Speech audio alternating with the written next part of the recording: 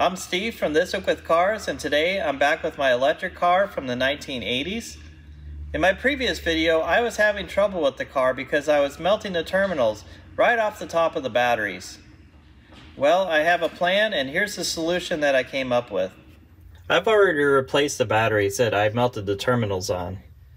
Now my solution to hopefully prevent this from happening is I'm going to double up the cables. So I'm going to use one top post going to one ring terminal and another top post going to the other ring terminal, essentially giving the current twice as much area to make a path through these terminals and hopefully keeping them from melting. I still have to do all the batteries here in the trunk, but I've already done this up front. Let's take a look.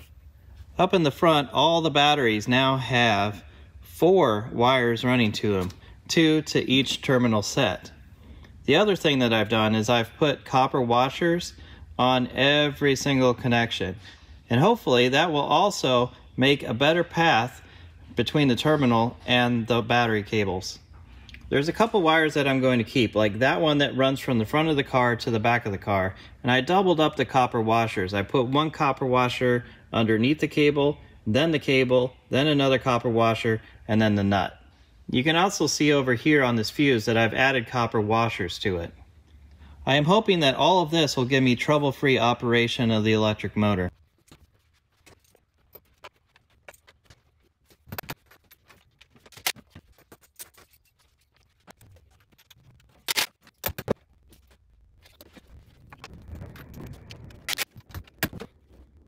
So if I jump from this negative to this positive, then this negative will have to come all the way up to here. So I think I'm better off just taking this negative over here to this positive instead.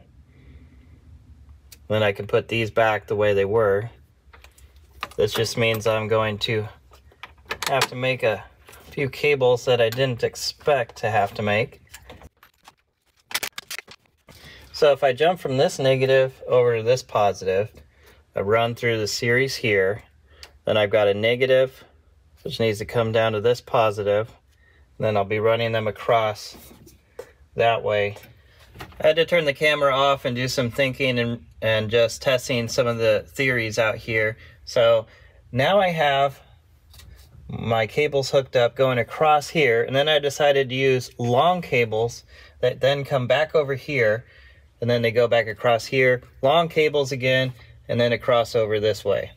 Doing it this way lets me use a bunch of short cables and keep it nice and clean and not having longer cables running all over the place.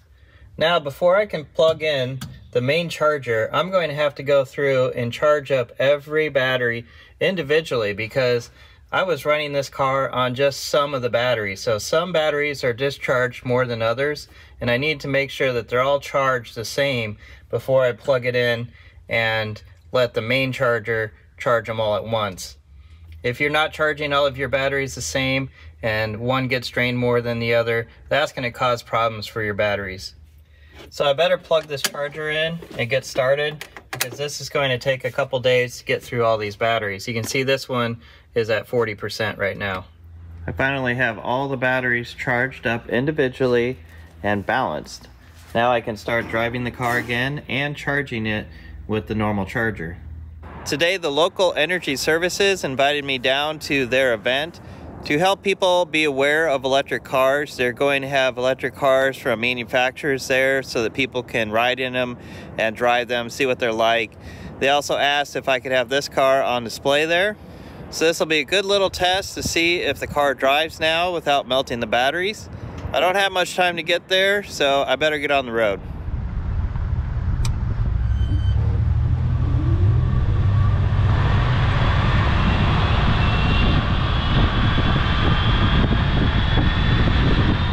So far the car is driving great. I think I might be a little overconfident in it. And unfortunately that suspension squeak is back.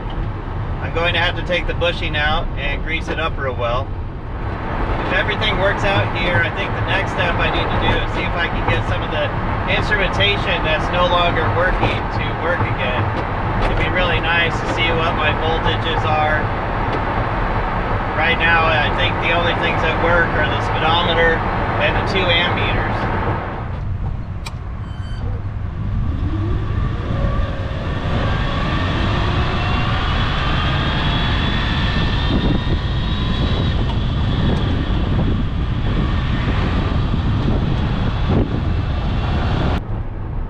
There is no regenerative braking, so you can tell you're really using the brakes to stop.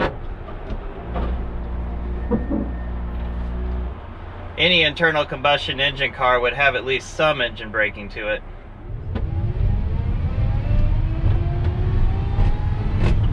I know they had some manufacturers back out today. They're trying to include all of the car manufacturers that make electric cars. So they're having this event in conjunction with the local farmers market. They feel there'll be a lot of people there, and that's where they can show off the electric cars, the charging technology, and they also built a very large solar field so that they can charge the cars from renewable energy.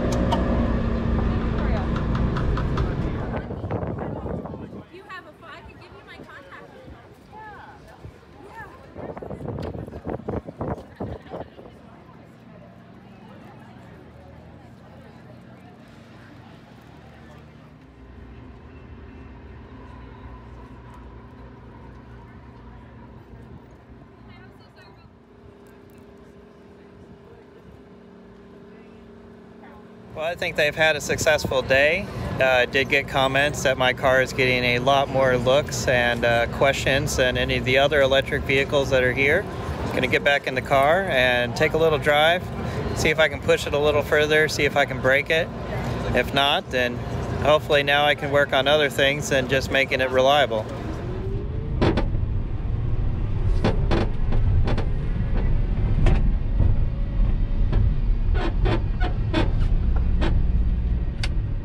Well, that was fun. There was a lot of interest in my car.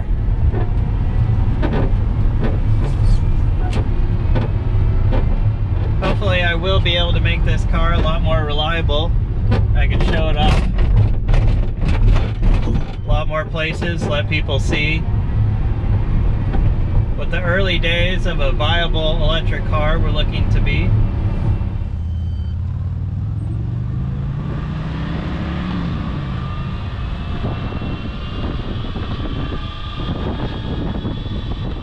It's still strange to me sitting here without any noise from the car at all.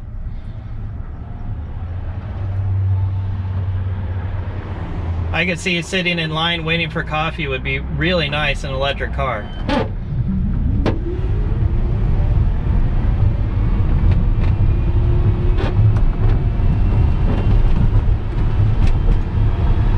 Well, it appears that I may have solved my issues.